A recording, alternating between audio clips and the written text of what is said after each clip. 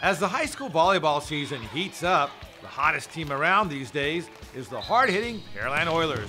The Oilers established themselves as a statewide force to be reckoned with in the prestigious 86-team Pearland Invitational, finishing third overall against the field of the state's top volleyball programs.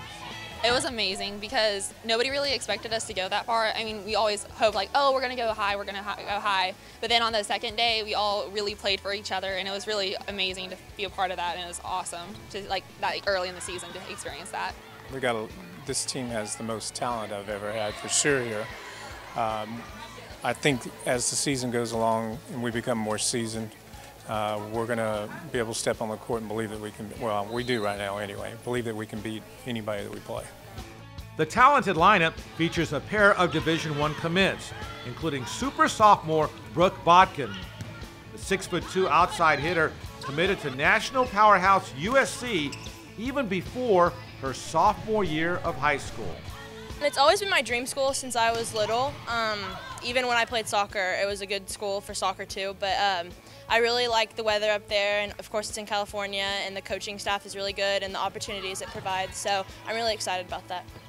And as Oilers head coach John Turner sees it, Bodkin ultimately could emerge as the best player ever to come out of Pearland High School. Yeah, very talented young lady. Like I said before, we saw her when she was younger, and just knew in my mind she was going to be really good real quick. And I think as we progress along, more eyebrows will be raised, and they will see really how good she is. And I know her work ethic is incredible, and she'll just get better and better. Meantime, the Oilers also boast a dynamic outside hitter in senior Cassidy Newsman, who will play collegiately at Northwestern University. Cassidy Newsome, all of our kids, everybody, all 11 play for us. And I think that's what the great thing is the camaraderie on this team and the cohesiveness, be able to work together. Everybody's giving some part to us winning every time. How good is this team? Oh, we're really good. We put a lot of confidence in each other. I think that's what really sets us apart, is we really trust each other, and we know that, that each of us is going to do our job every single time we step on the court. And as the Oilers continue to excel on the court, they will settle for nothing less than the school's first ever berth to the state volleyball tournament.